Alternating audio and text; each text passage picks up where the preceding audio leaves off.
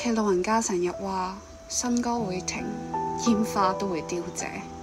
我唔明，亦都唔想明。直至到我屋企對面嘅酒樓執咗一間又一間，旺角唔係再叫 MK， 再冇長月，冇咗行人專用區，我先明煙花真係會凋謝，新歌亦都會真係停。